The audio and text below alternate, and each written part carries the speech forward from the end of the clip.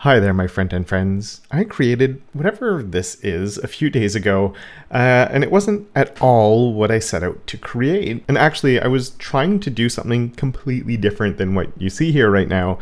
And I ran into a whole bunch of problems along the way, and it wasn't working at all what I wanted to do. And so I sort of started playing around with a few things to see if I couldn't get, just understand why what I was doing wasn't working, and it somehow evolved into what we see here, which is, I guess, kind of neat. It's a little bit of a happy accident that I fell into, I guess, with it. Now, I have no idea what I actually plan to do with this thing. We'll talk more about that in a few minutes. And I also had no plans to actually make a video on this because I don't really have a practical application for it right now.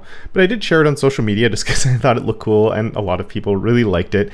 And then I got to thinking a little bit of not only is it cool, and I think it'd be fun just to share because it's neat, I guess, but also because I think there's actually some things we can learn along the way here in how I made it, and also the importance of things like experimentation. So how did we even get here in the first place? What led me down this path? And the first thing was I wanted to do a video on mix blend mode. And so what I'd actually done is I didn't have a lot of ideas because I wanted something a bit more practical than just like, here's a few random boxes. So I came over to CodePen and I said, let me look up a mix blend mode, because people make all sorts of crazy and cool things. And I saw this one, which is one that I knew well, and we'll take a look at it, and this neon one here, and sort of poked around, but these were the two that sort of grabbed my attention the most. This one I like because they actually share how they did it, and they had an improved version. But what's cool here is you see like they have this cool effect that's going on. It looks really neat, and they did it with color dodge, but they're sort of showing that they have these different layers. They have one layer that's the sparkles that we can see that are being animated. They have another layer that's sort of this gradient like that, but then when you put that gradient with the color dodge, it creates this cool thing. And I'm like, oh, that's kind of neat, but I don't want to copy this idea. And the other one that I saw was this one, which I didn't want to recreate exactly this either, but this one got me thinking a little bit, and sort of like I had like this idea of the layers from here, and then I had this idea from this one. I was like, would be really cool because you can see the glowy thing going, and I had an idea of how they did that. And so what I started thinking of was, could I do it where I'd be scrolling down and having the colors sort of like change on the side of a card or something that's not moving, a position fixed or position sticky that has that sort of this neon-y effect, but only as you scroll down, be a little bit more subtle. And I thought it could be really fun. So I actually tried doing that, and you can see I had my first phase here. I have my color burn. I'll turn off the color burn here for a second, because basically what it is, I put this gradient in the background that I made really big. We can make that a bit smaller. I just wanted a whole bunch of colors in the background, basically. So like I could give it that height of 100 VH, so it would be much bigger, and then this element here, this part of it would stay there as we scroll down. But the problem was, and it wouldn't even be necessarily on this one, but I was playing around with position sticky to get it to work. And actually, we'll turn this one on. We'll put the color burn on first. And the problem is, when the color burns on, I can get this effect because I have the other element. We're going to see a little bit more how I did this in a second.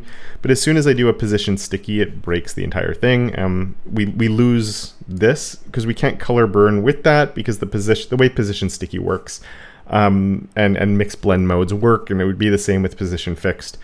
Where I couldn't do it. It didn't work, and that initial idea sort of fell out the window. And that's okay, because we're actually going to come back to this, because I played around with it a little bit more. This is where I hit that moment of like, well, how can I, or not even how can I do it, is just like this idea of something moving and changing possible. So that's why I came up with the idea of something that would just follow my cursor around, because then I could just experiment. I could move my cursor around a little bit. So actually I put a cursor none here because I wanted to create this fake cursor instead. But basically let's follow my mouse around and see if I can't change the color of something. So my first step was just to make a box, and I needed that box to be able to move and follow my mouse around. So to be able to do that, I did this where I gave it a left and a top of a custom property of X and Y. With a default being 0. And I also did a translate of -50, -50, just because if I don't do that, or we'll come back to that one in a second actually. But then all I did was just use, document mouse move, and I'm just getting the movement of my mouse and putting that to the X and the Y coordinates. There's nothing complicated here. If you want to look at the code, you can, I'll put a link to the finished CodePen in the description. But you can see it's not centered on my mouse. So then I can come in with this translate -50, -50. So then it's centered on the mouse, makes it feel a bit more natural, I guess. I don't know. I just didn't like that I could like hang off in weird ways, I guess. Really not essential. And then the background white I wanted to keep, but then I also wanted to give it a blur. So we can do that with a filter blur of say 2 rem. You just play around with this number and you get a blurry box. And then of course a border radius of a 50%, and then you get more of a blurry circle instead. And that was, I did this on the before. I don't even know, actually. I did that on my before because I was experimenting again. Let's see if I can do it without that. We're going to, and if I do that, I don't need the content on there. So we'll, whoa, okay, something, maybe we'll go back to what we had. Why is that happening? I'm sure there's a good reason for it. I don't know what the good reason is, so we're going to go back to what I had. And I don't want to get into debugging right now, but this one's working, so we'll stick with that version of it.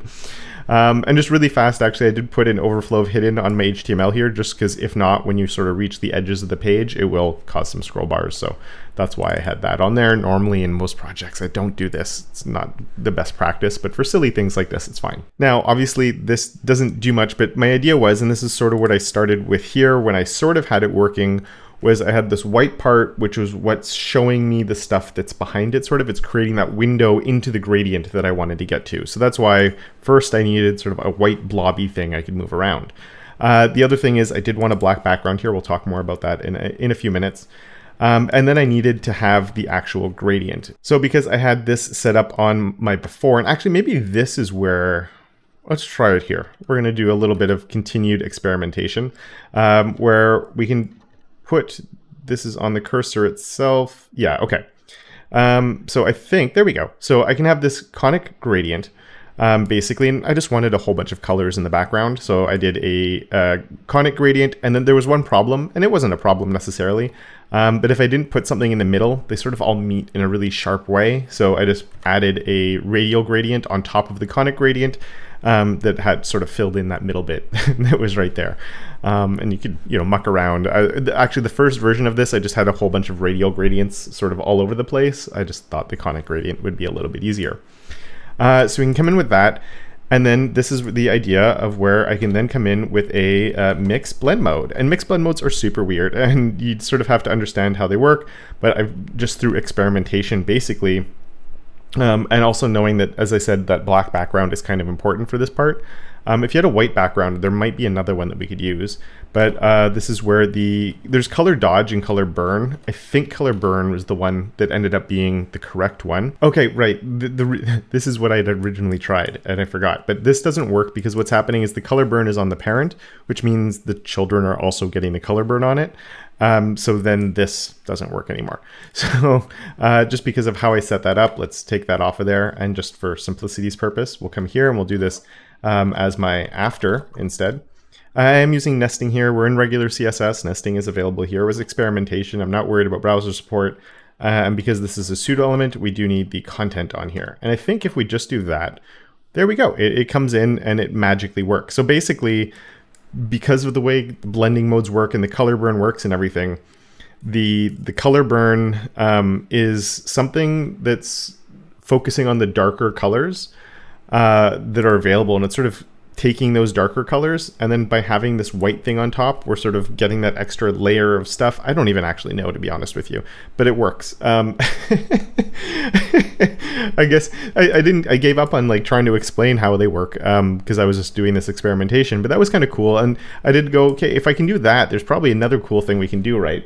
So the next thing I did was I actually came in and I added this rotate hue. And let's turn off this color burn for a second so we can understand what this is doing. And then I just take that animation and I can come on this. And so another fun filter there. And I said we'd get into some cool animation stuff. So I can put this rotate hue on there, and that's going to rotate the hue of my colors. And you can go through a hue of 360 degrees, which means you do the full circle. So every 10 seconds, it's just going to go through the full loop of colors. And why that's kind of cool is now I don't even have to be moving my cursor anywhere for it to actually start shifting. And as you move around, it's always going to seem like like if I'm here now, it's sort of this bluey purple, and then I go around, I move it a bit, and then I get there, and now it's red. So I just thought that was like this fun little extra thing. And again, just through experimentation and finding stuff, and it got me to here. I did say there's a few limitations to what I did here. So if we come up and we take a look, my background black. This is important because the color burn is part of like the darken things. And actually, just for fun, let's go to color dodge here. This is like the crazy version of it. Color dodge is like the extreme version. So sometimes actually with the colors, it can look really good and you get more of like a glow. But when you hit some certain like thresholds in colors, it does this, which is a little bit too much. And I actually got stuck at one point in playing around with stuff because I was convinced I used color dodge. I think because I was looking at this demo and kept going back to that. So I was like, oh, color dodge is what I want. And then I was like, this doesn't look like what I'd made and I don't understand why it's not working. So yeah, color burn in this case was just a little bit more relaxed and tended to work. I also realized it stopped here because I didn't put infinite on there. Infinite, there we go. It's like my color's not changing anymore because it only did it once. So now we'll keep on changing forever. Yeah, this actually then led to me coming back to this idea. And we'll get back to the black thing in a second. Sorry, I'm on Tangentville right now. But this did get me coming back to here in a way of like, well, if I can't do it while it's scrolling, maybe I could still take advantage of this by doing a animation on there. And I guess you could do like a rotate hue, but that's why I had that large background size on here. And then I just did a thing that would move the background around. So I'm just repositioning the background. And there you go. You can sort of see it. It creates this sort of like interesting, weird, moving gradient type of effect. And it's not that typical one where usually you see like it spins around. In this case, it's doing something a little bit different. I'd have to play with the values and see if I couldn't get something that looks a little bit better.